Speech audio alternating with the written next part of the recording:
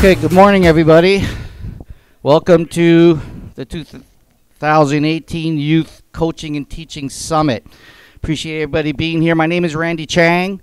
I'm actually the new chairman of our teaching committee this year.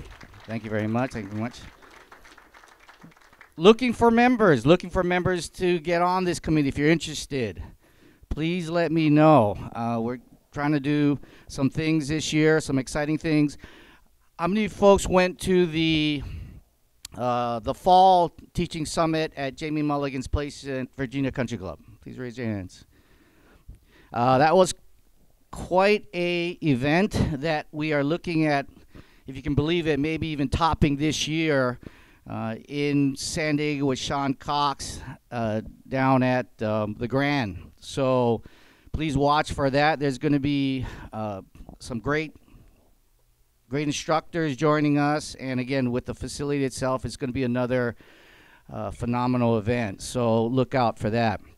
I want to bring up Nikki Gatch, who started this youth summit a few years ago, 3 or 4 years ago, to say a few words. So Nikki, come on up, please. So Nikki is our junior PGA regional manager. Close enough. I figured I was asking everybody.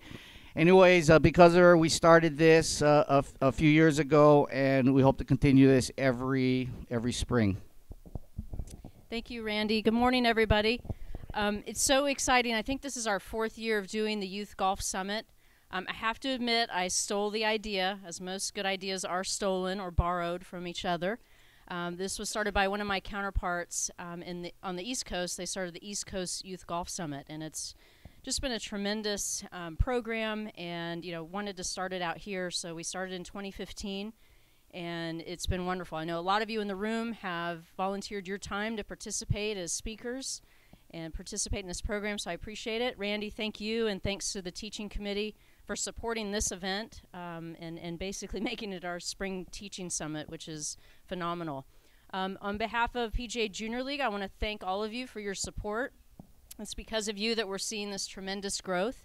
Here in our section, we're on track for about a 25% increase in number of captains and probably about a 25 to 30% increase in teams. Seeing a lot of you have multiple teams, a lot of you are deciding to have your own in-house league. It's just phenomenal. So I really appreciate all of your support. All of you new captains, welcome to the program, welcome to the party. We're here to help you in any way that we can, and I know that you're going to get a ton of wonderful information today from some outstanding golf professionals. But all of you in this room have tremendous talent and tremendous passion for this game, so I appreciate your support. How many of you are involved with and have a team with the Junior League? Raise your hands. It's good. All right, so our goal, and part of this summit, you'll hear a lot about the Junior League because just personally what I've seen on how it does build your clientele, retain your students, and accelerate their learning process. So you will, it's not a whole pitch, so get more captains in here, but it's just part of your teaching program, or should be. So those of you that didn't raise your hands, please listen today, and hopefully you can get involved. Right. Thank you, Nikki. Thanks, Randy.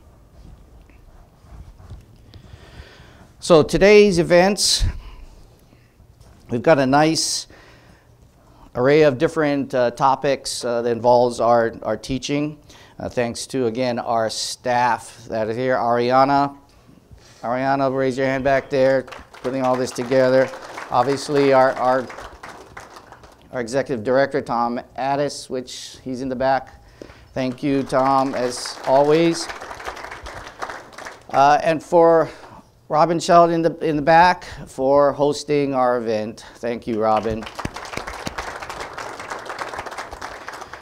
So first we're going to do a how-to panel, and we have been very privileged to be able to get these gentlemen in here. After that, there's a short little break. Our sponsors that you'll see will be out in the lobby area. Please visit them. Please see what they have to say, even if you're not, possibly doesn't interest you, but please let them know your appreciation. After that, we have Edify, which is an app that's going to help your coaching and keep you in touch with your students. We're going to have Blast Motion also giving a presentation. How many of you use Blast here in the room? Okay. And then a fitness out in the outside of the clubhouse here. We're going to go outside and be able to stretch our legs a little bit for fitness and golf with RK Fitness. Lunch and networking sessions, and then our keynote speaker, which is Will Robbins. So we're going to have a lot of, well, I'd like to see a lot of interaction today, especially from that table in the back there. How many folks in this room are full-time instructors? Teaching is, so just about a quarter of you. How many of you focus primarily on your tour or serious players, college, and better players? Which is your niche? Just one? Two? Please, yeah, let's see what I have in the room in here. How many? Well, that's where your main focus is, yeah, or your main niche in what you do. Or, I teach everybody. Okay. Raise your hand. Yeah. And then, Yeah, it doesn't matter where they are. It's not just teach just juniors or teach just guys that are in college. I mean, it's a mixture of all of them. Okay. Yeah, I was going to get to that too. Taught everybody, but if you just what I want to look for is kind of the niche in the niche markets. What I've done in my career, I've focused on a certain niche of the market that's been really good, and others do the whole gamut. In what I feel, anyways, today with the apprentice. How many apprentices do we have here today? That's a. Raise your hands high. 1, 2, 3, 4, 5. All right, so that's another thing. I have been appointed the apprentice committee chairman as well. Thanks. Thank you. And this is one of our big issues right here. We have 5 apprentices here. Now I know with most of you, for you to be here, your apprentices have to be back at the shop. But we need to figure out a way to have them get involved with things like this because they are our future. They're the future of our teaching. And there's things that, again, that I'll get on my little soapbox in a little later when we get to the panel. How many folks just focus on juniors? Your main focus, let's just say it. 1, 2, 4. So I'm basically all juniors too, for majority of my teaching, and I enjoy that. Okay, good. So the reason why I'm asking that is we all as an organization, as a PGA organization, I feel needs to get a little bit more on board and together from a teaching aspect or coaching aspect, because as we in the past have lost a lot of our jobs in the management side, from general managers from the outside coming in and running our golf courses, our PGA reacted and started educating our head professionals or even apprentices going through the program so that we are more suited for these jobs and we're not losing it to outside entities. The same thing is I'm starting to see, being in the teaching world for the most of my career, is happening to our teaching industry. It's like there's a lot of young, good instructors, good coaches are coming up that feel like the PGA is not necessary. And so that concerns me, and it's going to start with what we do in this room. And that's why I've taken up this with the teaching committee and try to help with this. So with that, I want to start, let's get this started with this panel that we have here. We've been, again, very privileged to be able to have these gentlemen join us today, coming out of their busy days, driving some long distances as well, to come share their successes with you so that, again, we can all become better instructors, better coaches, and even better facility managers, because you end up managing teachers and managing coaches. So this will all help. I want to start out with our 2017 award winners. First, our PGA Golf Professional of the Year from Monarch Beach Golf Course, Eric Lohman. Where are you? Please come on up. We also have our 2017 Teacher of the Year, Bob Madesn. Where are you? Did you already leave already? Oh. Please come out. This is Bob Madesn from Sequoia. No, it's not okay. Please come up to one of these chairs. We have our 2017 Youth Development Award winner, Joe Grohman.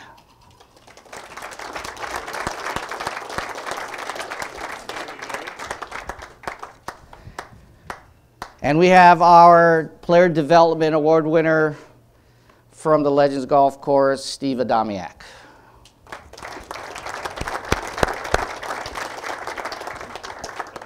We had one more. We had our Player of the Year. Kenny Pigman was going to join us as well, but he is unfortunately sick and says, sorry, he can't make it. I was going to try to. What hole's he on? No, I was going to give him a call actually, and I was going to probably give him a call as we go through this. Conference call? Webinar?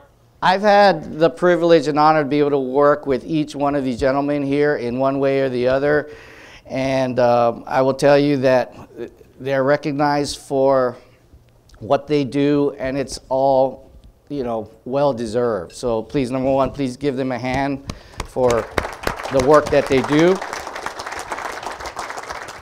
and for them willingly, with just my asking them to come here today to share their knowledge and share why I feel that they are as successful as they have been over all these years. You know, they took their time out of their day. They're not getting paid. Well, Kenny did ask if I could pay for his gas, but.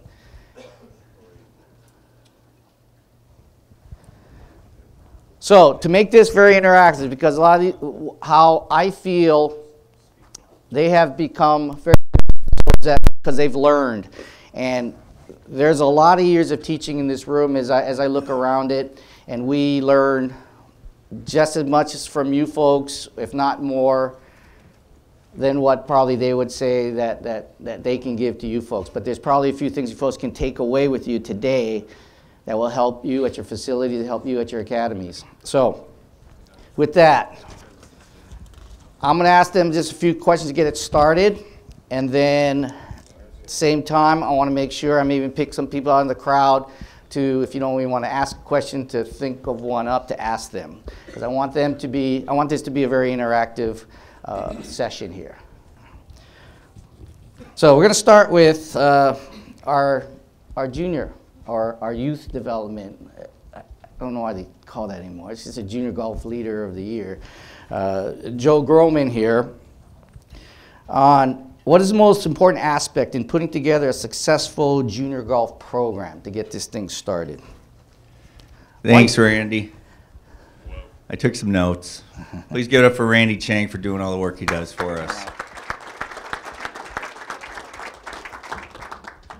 I couldn't come up with just one aspect, Randy, so several important aspects in a successful junior golf program are care, concern, compassion, infectious enthusiasm, consistency, unity, building pride, and parental relationships.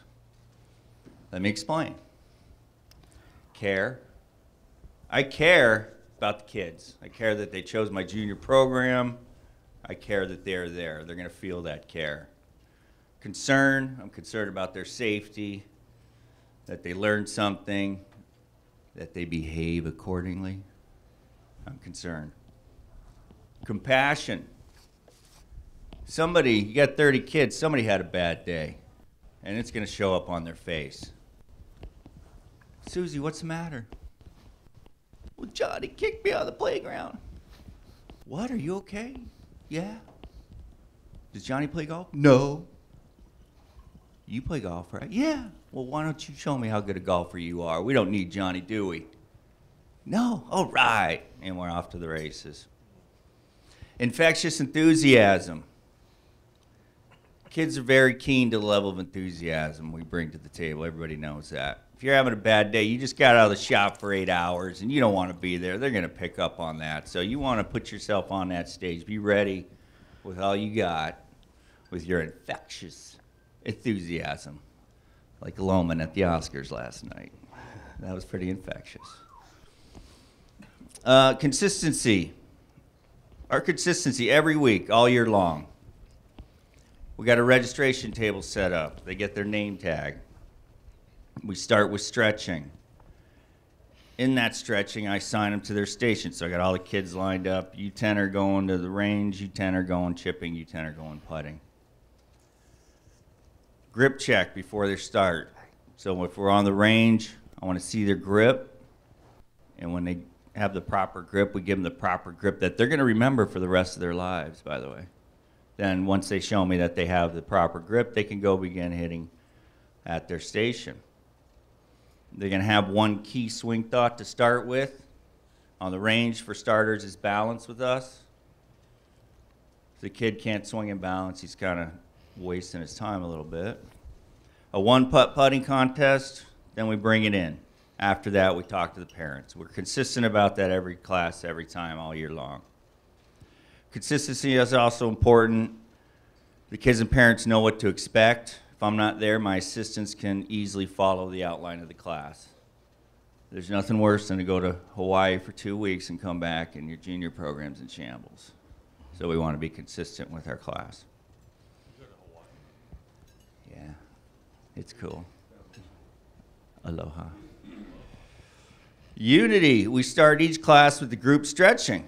I have a kid tell the story. We tell the same story. It's the same story we tell down at Pendleton when we go do the Wounded Warriors.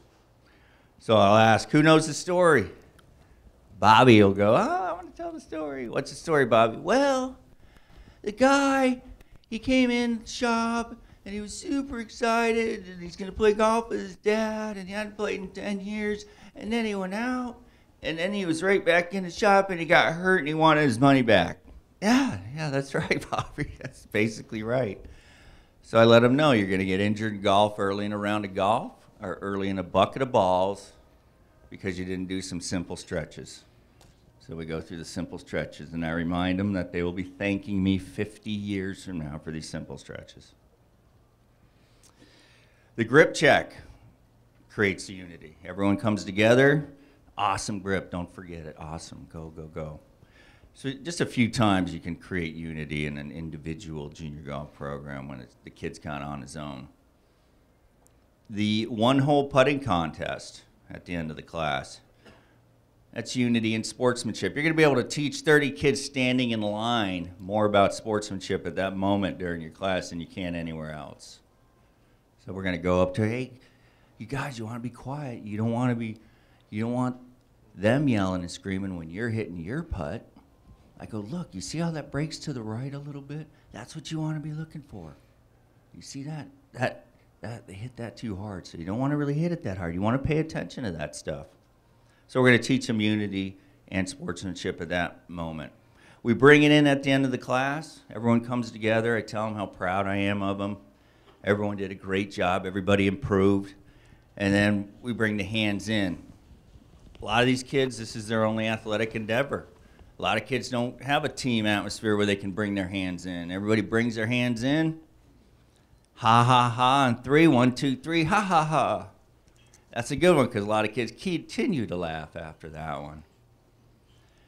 Pride. The only way we can truly help our students grow is through building their pride, i.e. self-esteem. If the student isn't growing, they're stagnating, and they aren't going to be having a great time. They aren't going to come back. So lots of approving comments, lots of great shots. Even if they miss the ball, that's the swing you want right there. Let's see if we can hit the ball with it now. Great swing. Parental relationships, a lot of us miss this one. The mom is usually the one who's going to be deciding what to do with their leisure time and their money. The mom's going to be the big decision maker on bringing these kids back. So make sure the parents during this class get a piece of your attention at some point, especially at the end of the class. Where we miss a lot of this is we don't develop these relationships. We're tired. We've been there for 12 hours. We're ready to run home. Make sure you give those parents a second. Let them know how great their kid did. Remember, the kid's wearing a name tag. So you're Bobby's dad.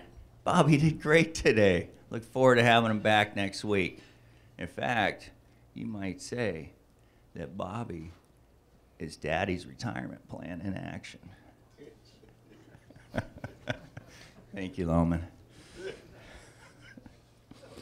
Care, concern, compassion, enthusiasm. Be consistent, create unity and pride, and befriend the parents, and you will have a successful junior golf program. Thank you, Joe. I was going to ask you another question, but there's other people on the panel, so I'm going to wait till the end, make sure we got enough time. I feel like the Oscars last night, there should be a music. Wrap it up. Wrap it up. Wrap it up. No. Thanks, Joe. You know I can joke with you. So Eric, actually, I was going to ask Joe this, but both of you folks do this a lot. It's kind of a follow-up. How has the social media, the way you folks use your social media, affected your business, teaching, good or bad? Eric. Well, thank you again for this opportunity to speak this morning to everybody. You know, social media, as we all know, is pretty prevalent in all our daily lives, our personal lives, now very much so in our professional lives.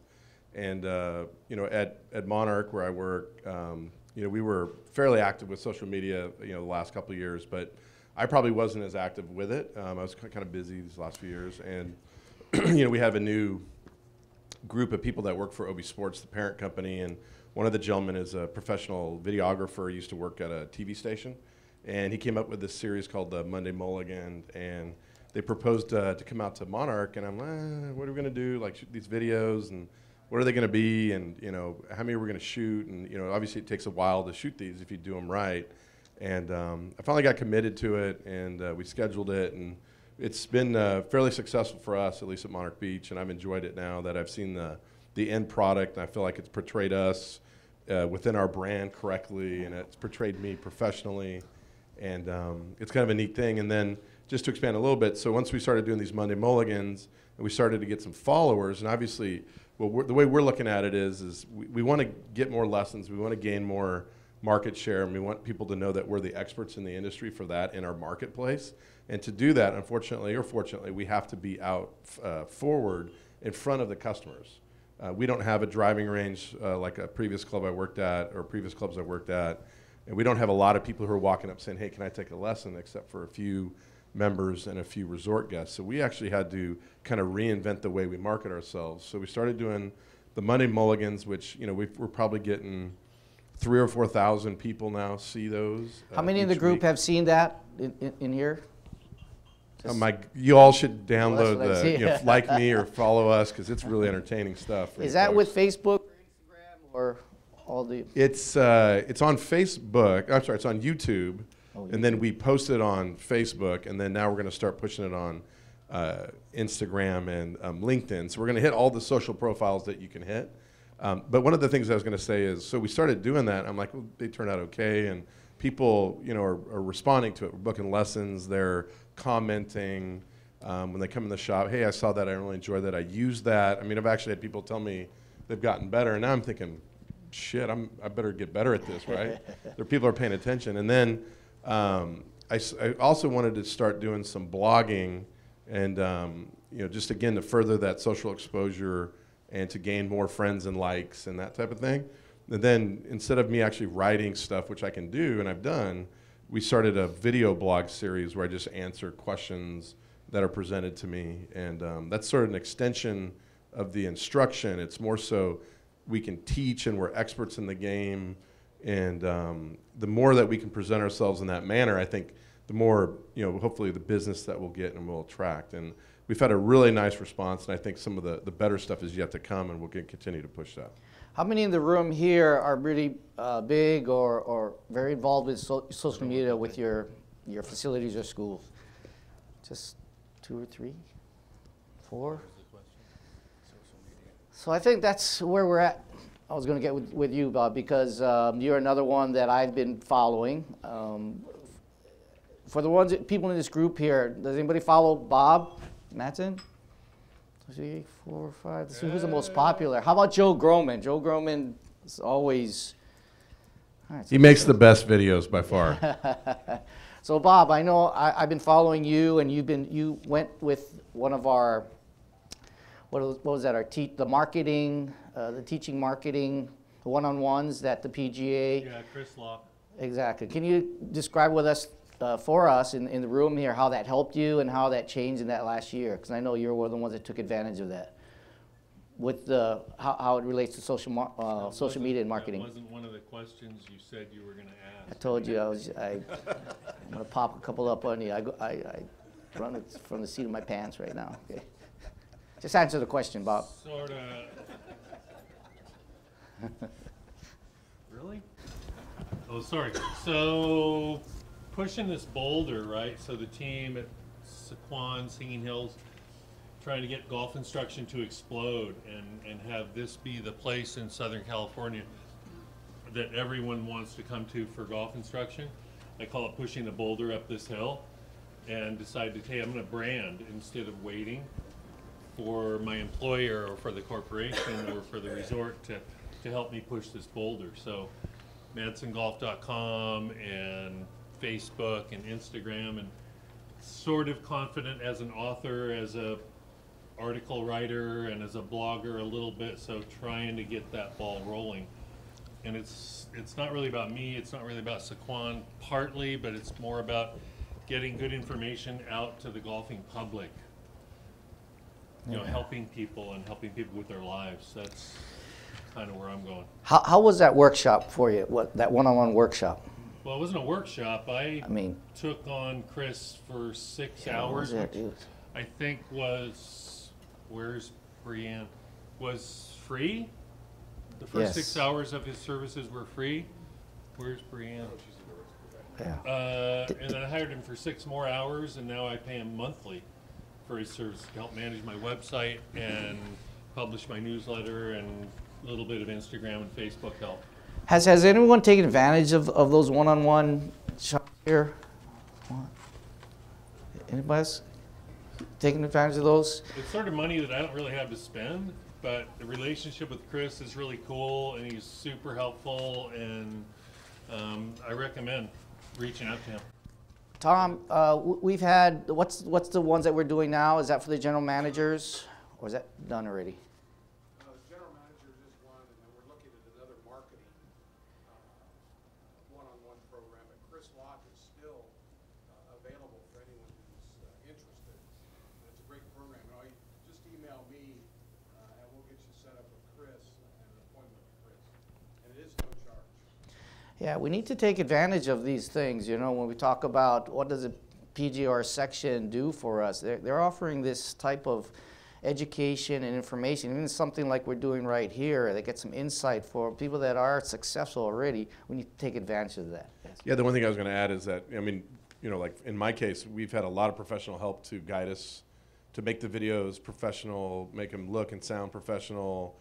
And we have 3 or 4 consultants that help us. Yeah. So it's not like we're just sitting around one day saying, hey, let's do this on our own. We're actually asking for help and learning from these folks, and hopefully that the byproduct demonstrates that professionalism. Right.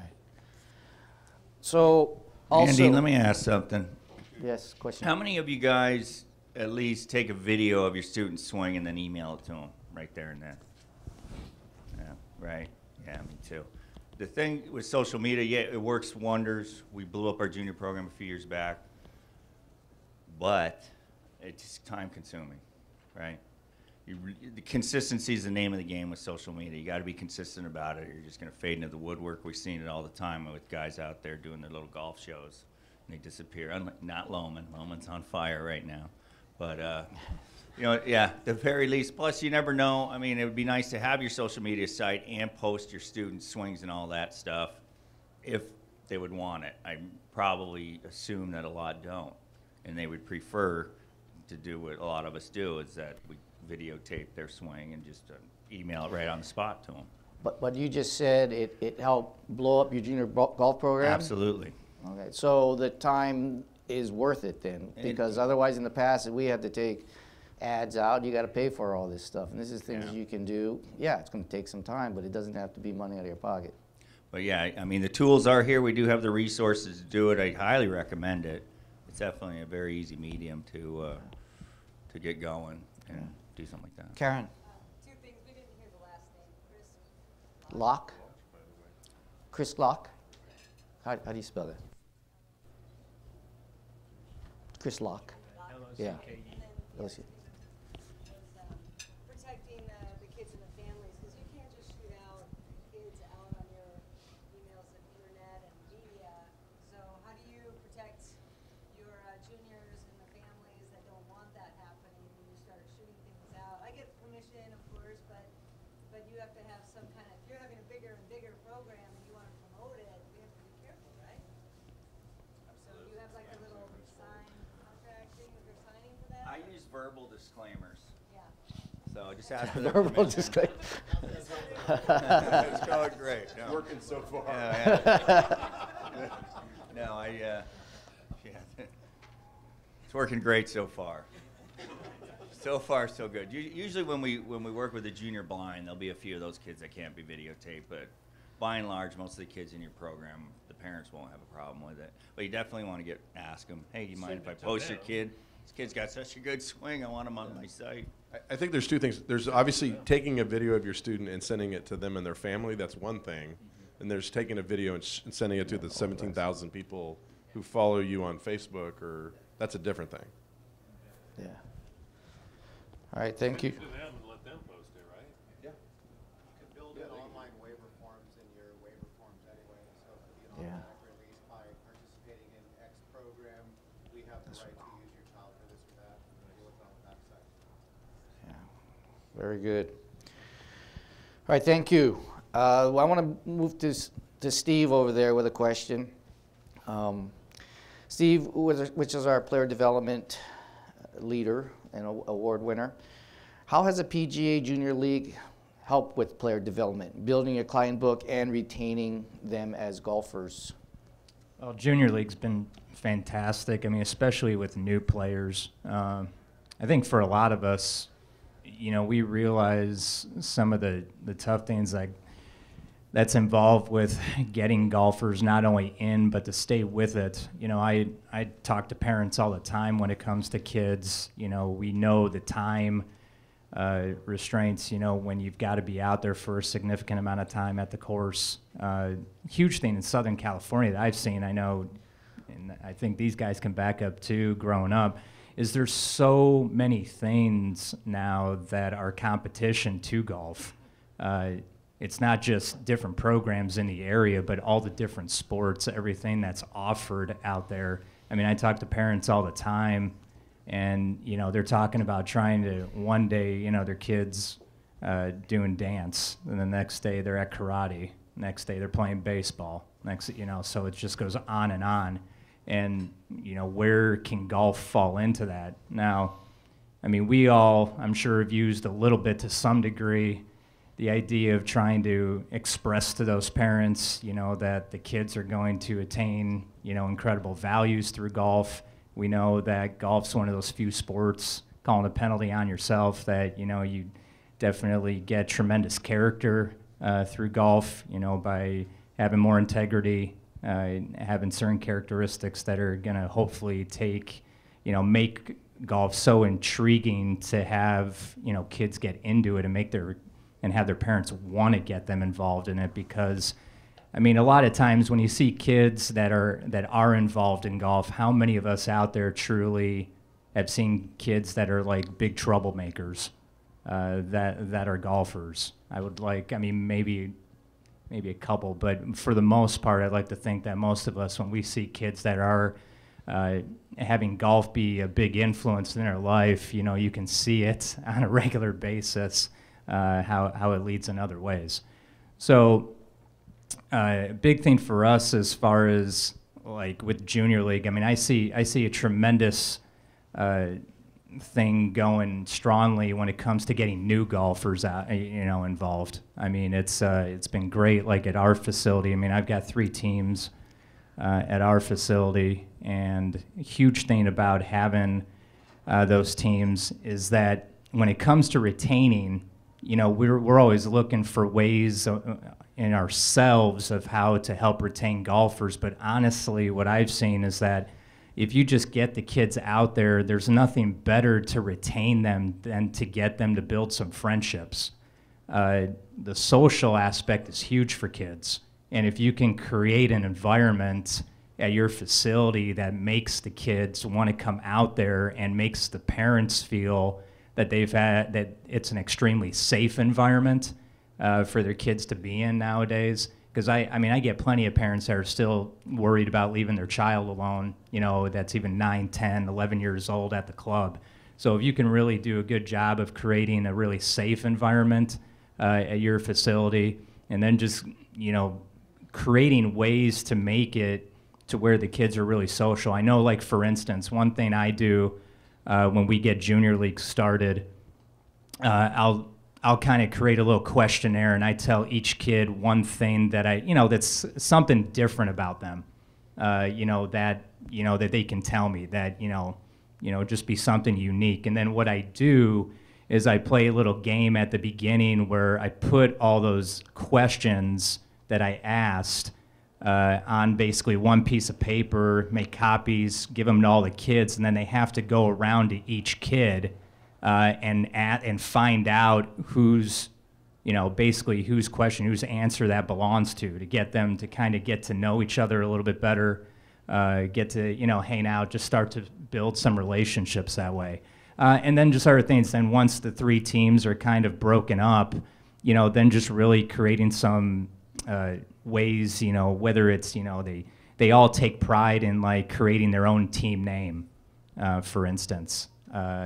Just doing lots of games and activities to really get the kids to really get comfortable with each other. And, then from that, with the junior league, that's where we see it year-round then, because the kids are out there then year-round. I mean, some that have met each other through junior league that are playing with each other now the rest of the year, they got that friend. But if you're not doing a good job of getting the kids in a setting to where they're comfortable with the other kids and really creating some friendships, that's a huge thing where I see you're going to lose them. I mean, if you can really get some good friendships, get the social aspects going, to me, the rest will take care of itself.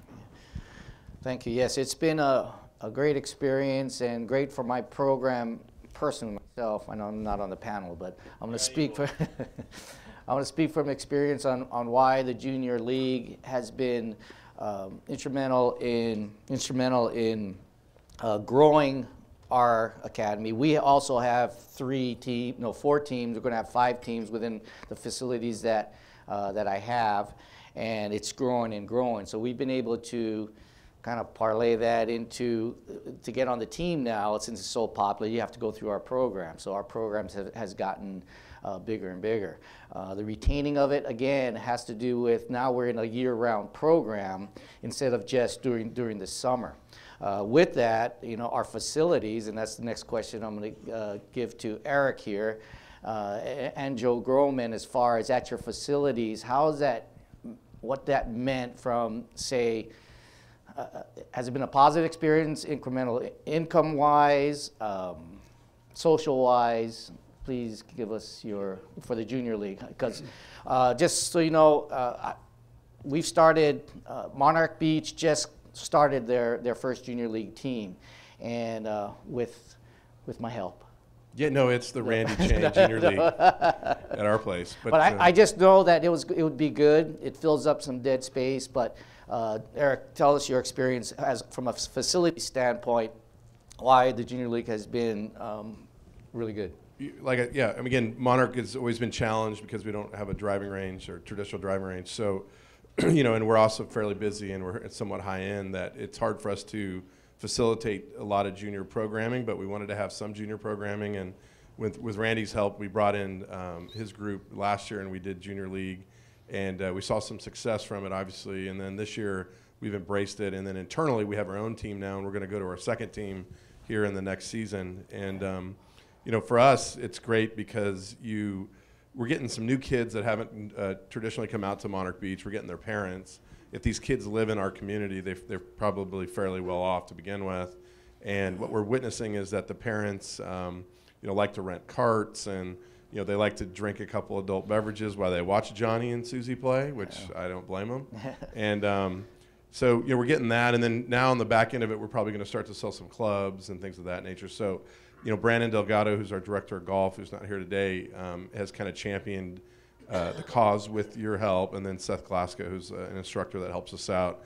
The two of them are the ones that are the most engaged in that process. And, again, it's incremental for us. It's completely incremental revenue, which if you know how the way we run our businesses, it's exactly how we drive revenue, obviously. And for us to now have a new revenue stream, and also, there's, selfishly, it's great to see kids enjoying the game of golf at our facility that used to never really see that. So it's just going to help us, tenfold with the community relations, some of the things that we do care about as a brand, and some of the initiatives that our resort, which just went through a $55 million renovation, one of our initiatives is community involvement.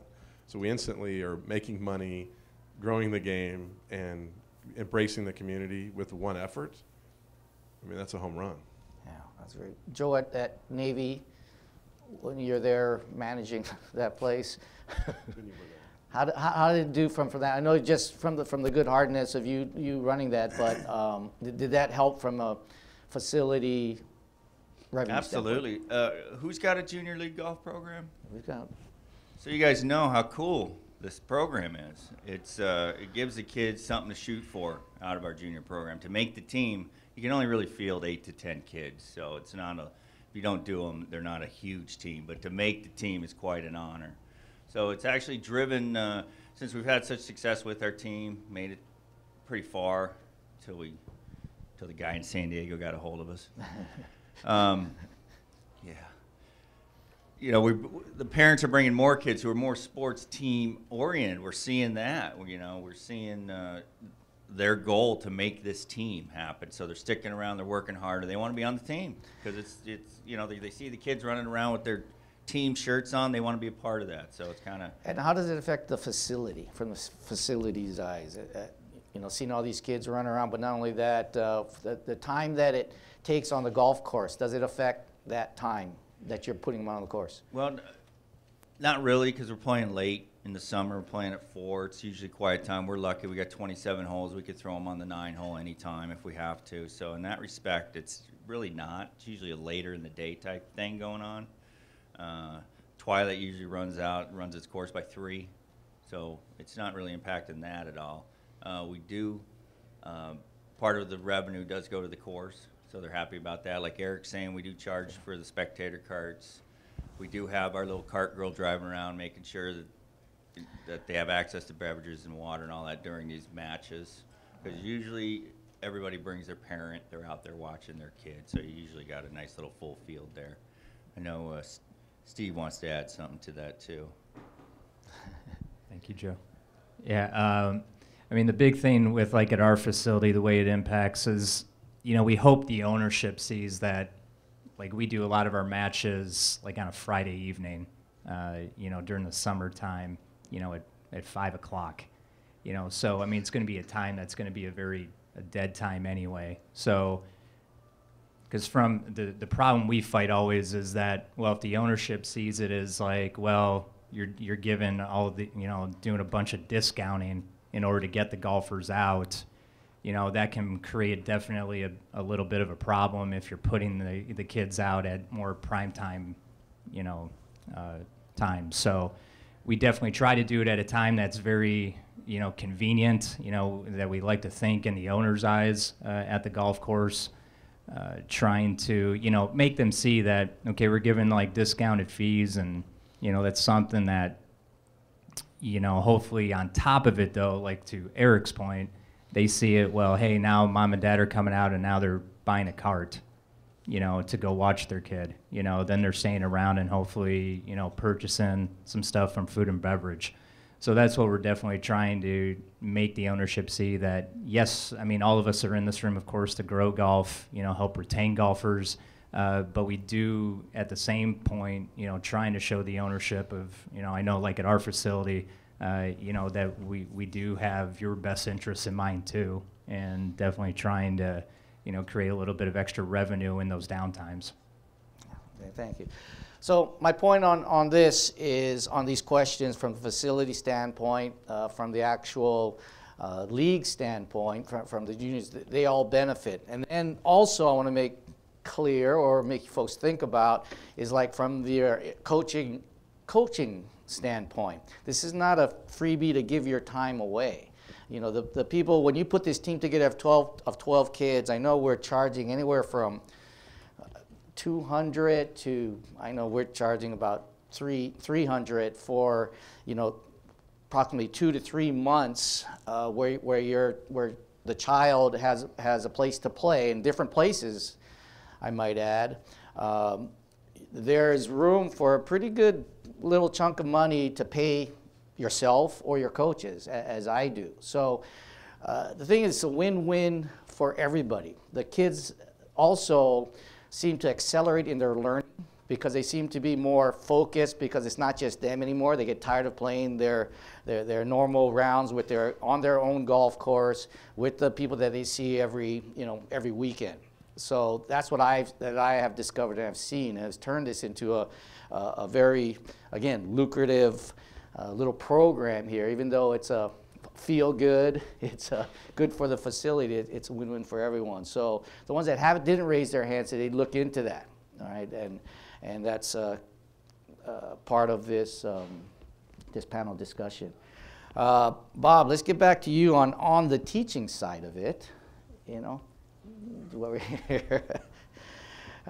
In your place where you're at, what do you feel your strengths as a coach and a teacher, and do you have a niche in the market at your academy? Well, thank you very much, and Nikki's now looking at me. Do not have a You junior notice it? golf league.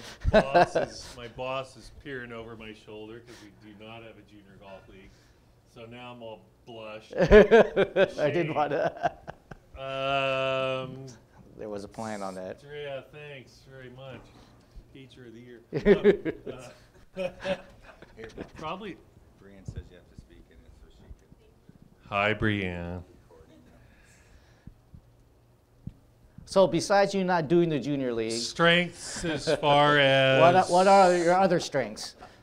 Recognizing that we're not really coaching golf, we're coaching human beings. And the reason that I had this piece of paper in front of me, because I lost track of the number of human qualities that Mr. Grohman mentioned. Please help me. Sportsmanship, humility, kindness. These are the kinds of things that I think we should be conveying. I'm not so worried about the person's top of their backswing and the right elbow close and sit on a seat and turn in a barrel. We certainly don't want to do the keep your head down thing, and I think there's more to be said on that later. So recognizing that when you spend an hour with someone, you're not really coaching golf, you're coaching a human being. And they have concerns and considerations. And how many of you have no concerns whatsoever? Does anyone in the room have no concerns whatsoever? And so the person shows up for their golf lesson, and youth, I think, could be defined, because I'm a little older. Yes, you are. Don't look at me like that. You know, maybe youth is 30, maybe youth is 25, maybe youth is 20, maybe youth is 17 or 16 or 15 or 14, 13.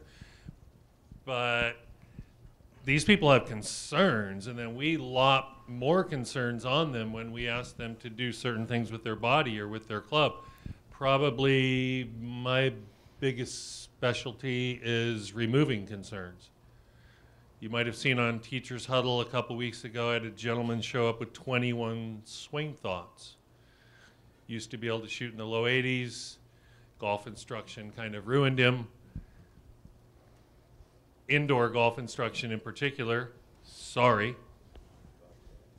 If you're doing indoor golf instruction, kind of ruined him. He had 21 swing thoughts, couldn't break 90, and wanted to quit. So I sort of specialize in removing them. Are you thinking when you're swinging? I hope the answer is no. Keep going. Is that it? No, you go. You're on a roll. I like you. You have any more? I can keep going. A little bit more. I got about a minute left. A little bit more. Yeah. So are you thinking when you're swinging? I kind of hope the answer is no. I want it to be like a bike ride on the beach, right? It's just riding your bike on the beach and enjoying the scenery, enjoying the fresh air, and enjoying the companionship. You're not worried about, oh my God, bike instruction in my head, right? I think we need to do better at that, removing golf instruction rather than adding to the gobbledygook. That's my mom's term. She used that in 1973. We were taking lessons together, and she said, don't give me any of your gobbledygook. So my recommendation, whether it's kids or otherwise, don't dole out gobbledygook. There's just too much of it out there. I'd say remove the gobbledygook, help people free up and able to think less and concentrate a little maybe more on course management and short game and creativity and shot making, not just juniors, but everybody. Do you recommend, am I good? I like Recommend giving golf lessons, not golf swing lessons. Carry on. No, that's Or enough. stop. That's enough. Okay. You take With that, though, with getting into that, one of my objectives, I want to try to start, and especially getting in a room with a lot of teachers. There's no one way to teach a golf swing. I think we all agree upon that. Is anybody doesn't agree upon that? There's more than one way to teach a golf swing, or no? Steve Stoll will argue it. There is one way. Just My way is the best. my way. well, no, my way's the best. So this is what I mean. But there's got to be a few things we can all hopefully agree upon when it comes up, to some of these topics here, whether it's probably not from the golf swing mechanic standpoint, but there are a few things that maybe in this room that we would all agree upon. I was going to ask the panel right now from the standpoint of, like, for instance, the whole head down thing. You don't have, how many people in the room think this is to hit a golf ball, to play the game of golf recreationally, that it takes good hand-eye coordination? What? It takes hand-eye coordination to hit a golf ball. To enjoy the game of golf from a recreational standpoint, you need hand-eye coordination. What's the hands up again? Okay, how many think, no, you don't need hand-eye coordination to hit a golf ball? You need hand, but you don't need eyes, because I see people who are blind, so. Well, that's what so that's my point. Hand-eye coordination, you have to have hand-eye coordination to hit a golf ball. I say no, but there's a lot of people that still, in this room, with the majority of them raise their hands, think it's yes. All right, so that's something. What does this panel say? Well, I mean, my students are really bad. And I don't think they have much coordination at all. So I try to teach them how to find their coordination. But, you know, I don't know if there really is no set way to teach. There's no set philosophy. If anybody here has ever worked with any of the great teachers, most of them have probably shared that with them, except for a few who probably just were so dead set on their own way that they try to teach that one philosophy. But you know, if you're a good teacher, I think you have to learn from your student, learn what motivates them, what engages them, and then figure out a way to get them to at least enjoy the lesson so they can come back and return and speak positively of the lesson. But if you're teaching you know, a dead set philosophy, you're probably going to run into a dead wall, or you know, you're going to run out of students. So. Well, we have an example of that. Is like what you said. It teaches one philosophy, one swing. Does everybody know G.G. Golf or George Genkis? Sort of. Yeah. I mean, he's you know, one philosophy. He's real popular, I would imagine, right? Everybody that extremely popular. You know, not a PGA golf professional, but extremely popular. And I can name, you know, a number of them, like Seth Glasgow, good instructor, right? I mean, don't get confused though. I think you, as a teacher, you could always have philosophies that you are you think are the better ones. Yes. You know, and then if you look at a student and there's 3 or 4 ways to skin a cat, and one of them might be the one you prefer to teach, but that student might not get any better with that philosophy. You better know how to pivot quickly to another philosophy or another way to do it, or that student will come start watching my videos. And then Excellent. They're hooked at that point. Bob, on that question, the hand-eye coordination thing, what do you feel you need hand-eye coordination to hit a golf ball? Hand-eye coordination, absolutely not. Yeah. I believe centrifugal force and trust delivers the club to the back of the ball more reliably than we can with our hand-eye coordination. So, trying to talk really fast in case I ever get on the Golf Channel, right? Where if it was tennis or baseball, what have you, now you need to find the ball because it's moving. I consider golf to be a little bit more like kicking field goals, right? The ball's sitting still. You don't need to rely on hand-eye coordination to deliver the club to the back of the ball. I don't tell anyone this really ever. Like you have to pin me up against a wall with a shirt and tie in a room with PGA professionals to get me to talk about this stuff. Yeah. But it delivers trust, and centrifugal force delivers the club to the back of the ball more reliably. No. Right. The answer is no. Joe, Sorry. How about you? Well, you know, we teach junior blind and disabled veterans. Have taught a vet that didn't even have hands. I think it's your level of success you're looking at, what you're trying to do with the student. I mean, there's no reason that every single golfer can't enjoy the lesson, can't have a level of success with wherever you set the bar. Yep. If it's just this high, set it that high so they can enjoy it. Steve. Yeah, definitely don't. I mean, I remember a golf course I grew up working at. I mean, we held an amputee golf tournament there every year, and I was just absolutely blown away. I mean, all the time what I saw and witnessed from those guys out there. So, I mean, you know, my big thing too, I mean, when I go out there, I mean, a lot of time, whether it's a clinic, you know, I'll joke around and, you know, tell people, you know, to me, I always say, you know, by definition, you know, a fundamental is something that every great ball striker has done in the history of the game. Okay, but yet everybody is always, you know, talking about, you got to keep your head down, you got to keep your arm straight.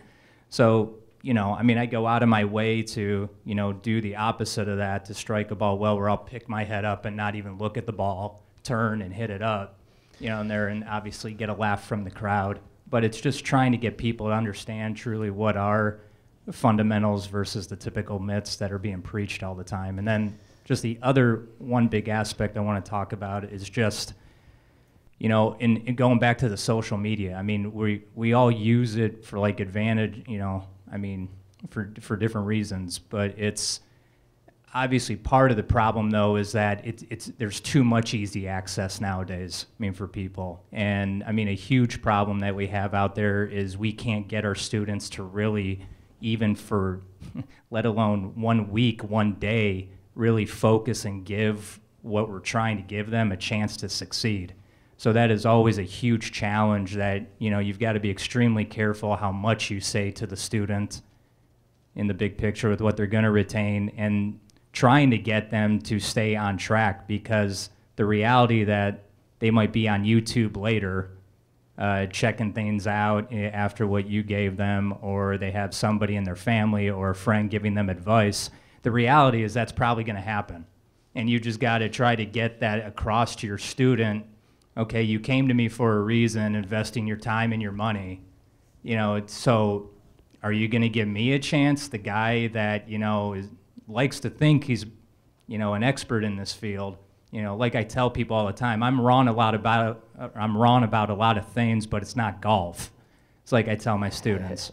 So it's like, if you give me a chance, you know, to do it, it's, you know, you're going to see that you're going to have success from it. But you know, if you're going to be going around from idea to idea, you know, literally a day or two later and seeing like what the latest and greatest is on YouTube, you know, your chances of, you know, succeeding obviously are going to diminish greatly. So, you know, those are the challenges I think all of us fight with. So, you know, as teachers nowadays too, as great as social media is in a lot of ways, also can be definitely detrimental to ourselves too with our students.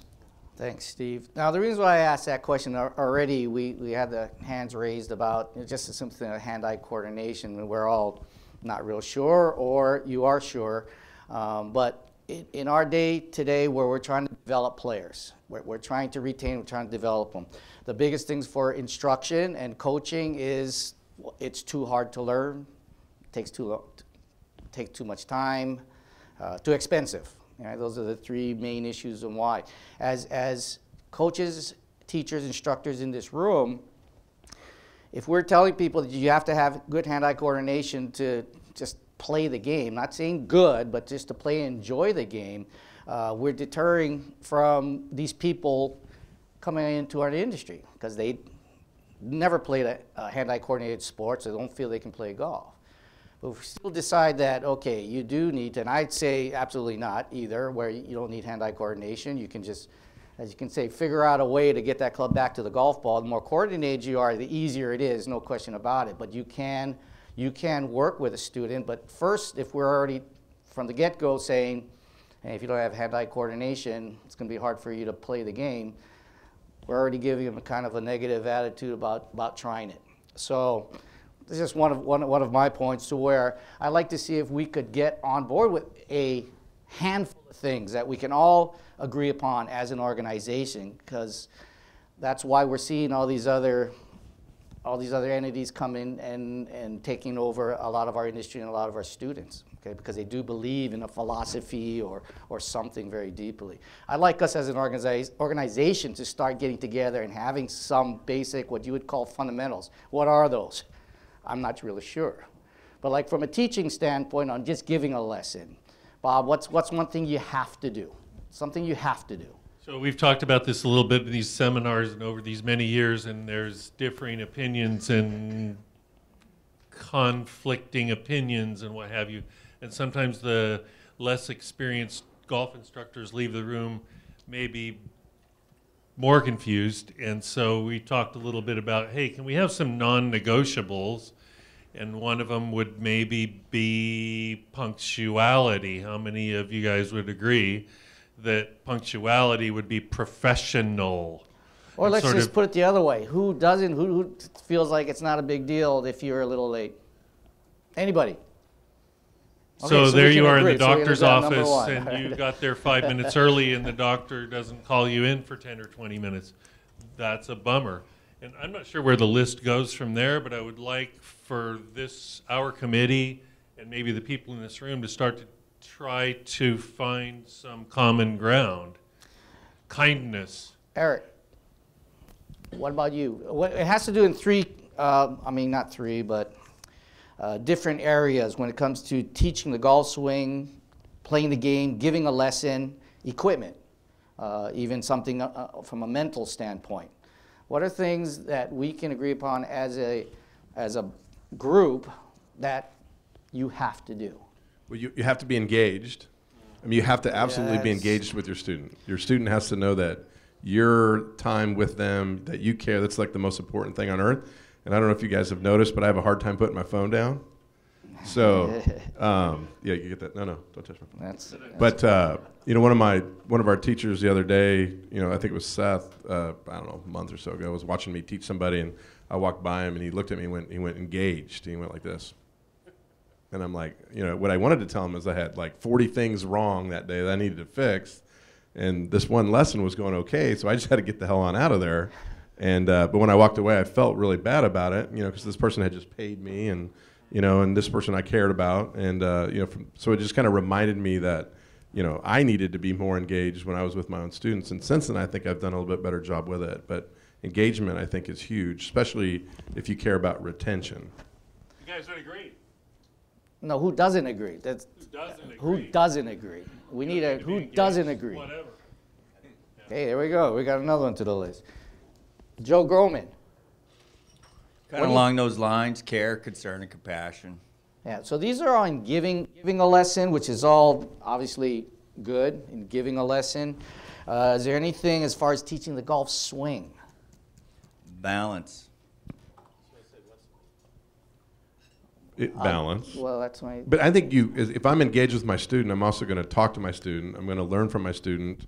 You know, what do they care about? What are they trying? What are their goals for the lesson? And then So I got to interview. Totally. There has to be a really good quality interview, and everybody has their own technique. Some people Does anybody disagree in this room that you should give an interview for your first student? Email or otherwise. Doesn't matter. Anybody? See, we're going good. But then on that, when you're learning, you're going to learn kind of what they want from that lesson, because hopefully you do that, because that's what they're paying you for. Yeah. But then also you can learn a little bit about their physical makeup, their history. You know, have they been injured? Are they currently injured? Did they play other sports? You know, you keep talking about hand-eye coordination, but I hope we don't get confuse that with just coordination, right? Because there's two different types of things there. And hand-eye coordination. You need your eyes and your coordination to hit a golf ball. But if they're missing a limb or they're blind, they can still be fairly coordinated. But if our students are not coordinated, they did not play sports growing up, or they just weren't successful at it, you can maybe teach a different way, simplify it a little bit. I like that. Steve, anything want to take a stab at anything with the golf swing in hitting a golf, or how we teach a golf swing? Or he's the teacher of the year. I know. Yeah, no, I mean, when I'm trying to develop players, I mean, just piggybacking on what I was saying, I mean, I always tell them, I mean, consistent swings start with consistent thoughts. So consistent thoughts. So this is a. So it's just getting them to actually stick to something for actually a period of time. I mean, all of us in this room have our own idea of how we're going to start a beginner player, or how we're going to, if we get more of an advanced player that comes to us and we go through our interview and, get a chance to get to know them and what they want, what their goals are, short-term, long-term, all these things. But like I say, I see one of the hugest problems just, with students in general is just they don't keep any consistency. I mean, as far as like actually following through on a game plan. So it's like, to me, you've got to put it in their court as well. I mean, you're there, like Eric said, you're engaged, you're motivated, you're doing everything you can. And yeah, of course, you're doing it partly because, I mean, it's how you're making a paycheck, but you're also doing it because you care, because you love doing it, and it does give you something right here that makes you feel really good about helping others. But at that same time, I mean, when you're engaging them, I mean, you do have to make them take some responsibility as well, because obviously when things go wrong after you've given them something and the first time they go out on the course and they're struggling, well, who are they blaming? A lot of times, I mean, they're blaming us, the instructors. So, you do have to make sure that you do have them take some responsibility too. So give me a phrase, give me a word, just consistent what?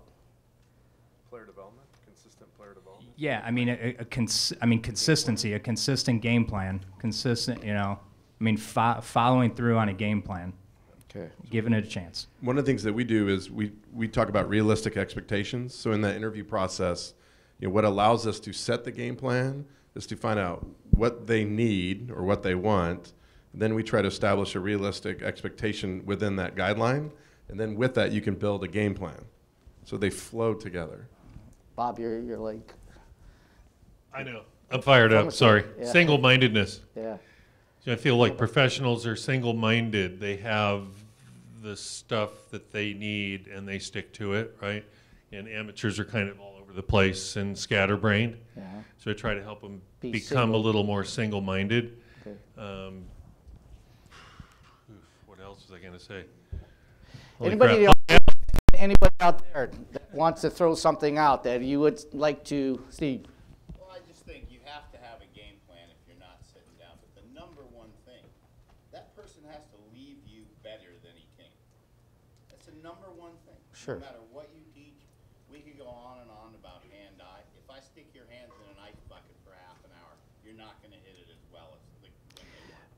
Yeah. But when you're talking about hand-eye and all that, yeah, you're talking about a level of what, if they want to be a 36 handicapper, you could hit the ball all kinds of ways, one leg, blind, all of that. Exactly. But I feel you have to have some talent and you have to have work ethic. And those are things that we can't really teach talent. But you have to have a plan and you have to make sure that person leaves better. If you got 3 minutes to work with that person in a golf school, there's 10 people in the school, you got 3 minutes, you better be able to pull out what's going to fix them fast. Sure. And then they leave happy. So what I'm looking at overall, everything that you said that I like there, it's like our terminology. That's kind of my point. Is like if we take hand-eye coordination out of this, then it'll bring more people into the game. Like you say, all this stuff that we talk about in teaching a lesson. The other one, head down thing. Now this is my big deal because of the safety aspect of it. We have seen too much right now where our juniors are getting hurt because we've allowed them to swing a certain way because grandpa or dad's holding their head, keeping their head down. I'd love to get on this as we just take that term out of our teaching vocabulary. Does anybody in this room, like I said, would disagree with that? Or you still say, no, you have to make sure you keep your head down? There we go. So we're taking head down out of our BGA terminology because, like I said, that's what I've seen, and too much have happened as far as safety is not the kids hitting themselves over the head with the clubs, but actually hurting themselves by the way we're allowing them to swing. At the same time, equipment. When we used to cut down our dad's clubs or women's clubs, they're too heavy, and again, the safety where they're hurting their back. So I think the kids should make sure they're swinging the right club. Back in our days, it didn't matter. Just the philosophy was get a cut down club from your mom or dad, swing it as hard as you can, and then we'll fix you later. That's how I was brought up in the teaching aspect. And let's hit it hard, hit it really hard, in which I agree, hit it hard, but the way we've allowed them to hit it hard, and everyone has seen in this room, is what has happened over the last 20 years. Right? So that's another one of the things. So we all agree, we can keep your head down out of our teaching vocabulary. There you go. So we're already on board here. Anybody else before we wrap it up over here? Any other questions for the panel? Anybody else want to? Yes. Just real quick to take the discussion back to more youth or age specific. Yes. That's primarily why I'm here and what I don't know as much about. Right. But I want to see if our panel could touch on age segmentation. So I know skiing, and from 3 to 6 is daycare, and from 6 is dependent upon skill set, physical ability, not so much age, but then a little bit of age for a social component. So when you guys go into your programs, can you touch on just that? What's the youngest age you'll accept? Is it age or developmental? And then from there, how does it shift from just games and having fun and keeping them safe to really getting into the skill set involved? I mean, at our facility, it's finding the instructors that will fill those demographics. So, you know, like Randy has got Tiny Tees, which his company's really good at, teaching kids that are ages, I think 3 or 4 to 7. And obviously back when I started, 25 years ago, 30 years ago, that was very uncommon to see like a 3 or 4-year-old or a 5-year-old. I mean, I started when I was 8, and I think I was one of the younger players. And now, when I was running Oak Creek, there'd be a Saturday morning and we'd have like 30 3 and 4-year-olds out there. And, they have to have the right instructor or instructors that could manage that type of clientele. And obviously, when you're at 3, 4, 5, 6, if you all have children, and most of us do, there's 1 in 20 that can pay attention, and there's maybe 1 in 20 that's actually got some coordination that can pull off what you're telling them. So you have to be able to segment them within their own age group.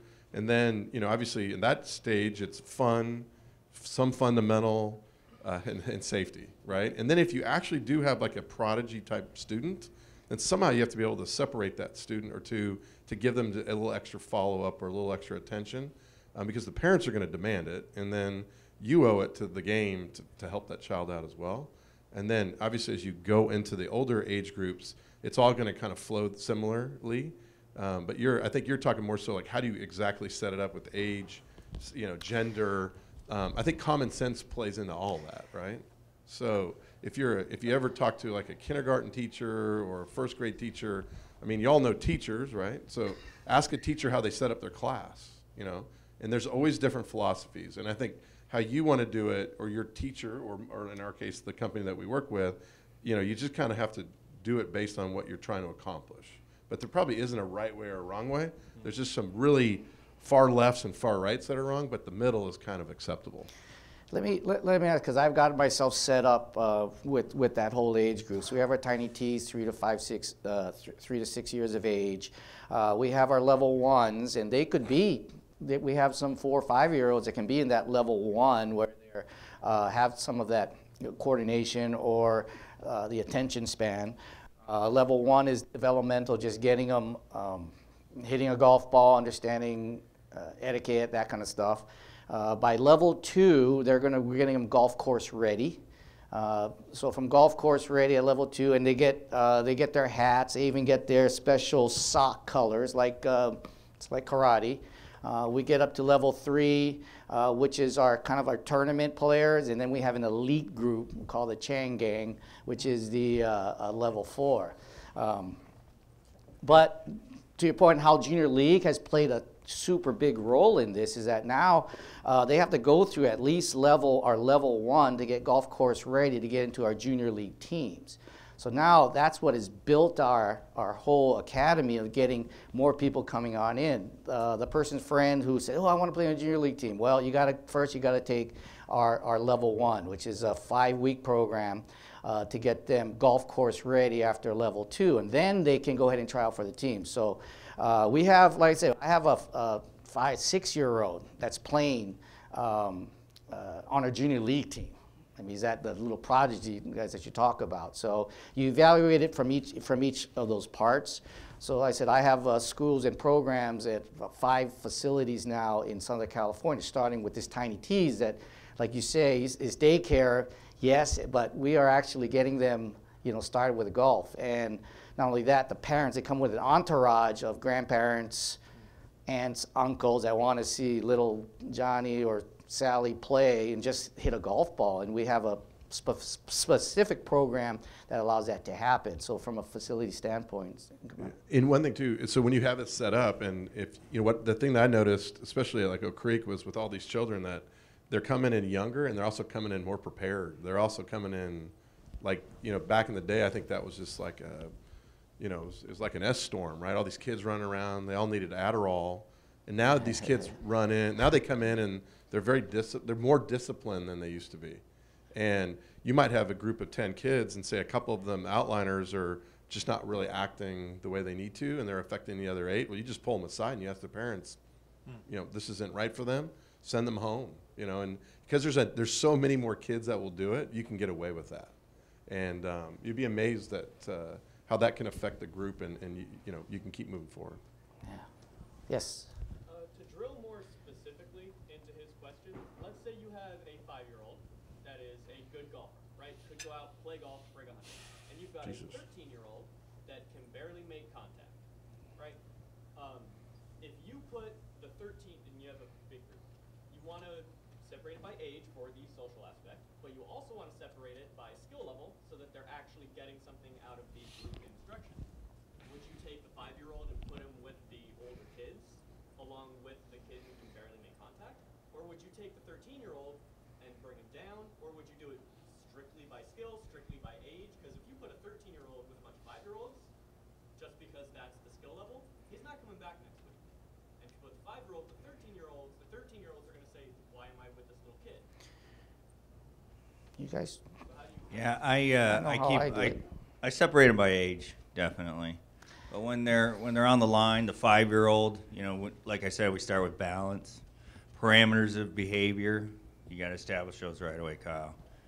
If the parameters of behavior are established, the kids can grow up. If they're not, they're going to go sideways on that. So Lohman was alluding to that, but I keep them in their ages. That way, that 5-year-old, we're going to be working on something different than the kids that are still working on balance, and he's going to be the little inspiration for all the other 5-year-olds. And the 13-year-old, we're going to be working, and like you said, I put him with the 5-year-olds, he's not coming back. So we break him up in age that way, like that. So maybe the 13-year-old, maybe there's another 13-year-old who's got his little Junior League golf shirt on, who's awesome, who's helping with the class, who's going to give this kid a little inspiration. Anybody else do it Thank differently? you. Oh, yeah. Okay. Go ahead. Personalization, right? So it's kind of like the amateur who asks, where do you put the ball in your stance for a 5-iron? Right? It's a stupid asking question, because it depends, right? So it depends, right? We can't really make a rule for what you do with the 5-year-old who's Albert Einstein with the 13-year-olds, right? So it's part of the thing that comes with experience and be able to mold and maneuver. And I think it's like the greatest pleasure maybe in what we do as teaching professionals. We're craftsmen. And you can't wait to get there in the morning to do that sort of personalization. One offer. I just wanted to add on to what you said. And I'm just bringing it up in this forum as a general, because we have obviously a lot of industry experts who do these things naturally. We run junior golf programs for thousands of kids on a year-round basis, starting from 4 to 6 years old using, we use a lot of snack equipment. It doesn't matter specifically what you use, but we have equipment specifically that is safer for those kids. Week-long camps, group classes concurrently through the year. Part of what makes the program, I think in general, and you guys have all hit on it, is you have to have people who are extremely passionate about raising a next generation of youth in the game of golf. Some of that has to do with being a great teacher. Ironically, at the younger ages, where we're trying to get people into the game, it has way less to do with understanding about the golf swing, and it has everything to do with making the kid feel good about the experience, making the parent feel good about the experience. So you have to have staff in front of people who do a good job of it. At the younger ages, how to physically set up the space that you have at your facility is another thing that's massive. We have 48 kids in our summer camps, and it's simply the way we set up a putting drill, the way we then set up 6 or 8 putting drills to be able to move kids through stations so that safety is accounted for, so that development can be, how good a kid is. If we have 4 drills, you can have a beginning 13-year-old area that they would be in a certain area and better players in other areas. It's sort of like, how you run your show, quote unquote. And I think from the standpoint of this group, what I'm hearing and probably understand, because people that I've talked to, is there's a lot of people who would love to do these kinds of things that don't understand how to set up a facility to do it.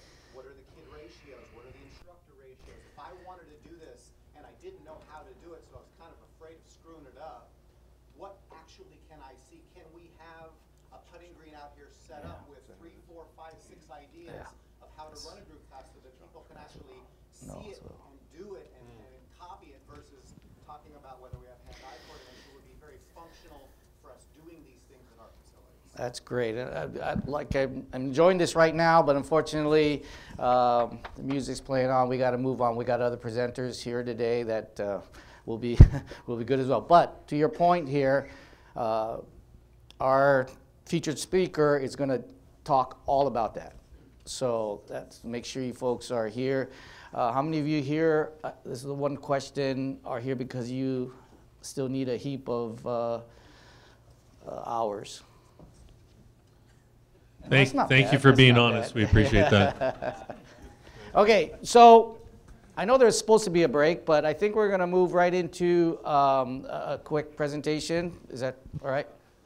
5 minutes? 5 minutes. Okay, so 5 minutes, a little bathroom break. I want to thank all the, please, for our panel here. Thank you very much. Really appreciate it. Nice job. Thank you so much, you guys. Thank you. Pleasure. Thank you. Likewise.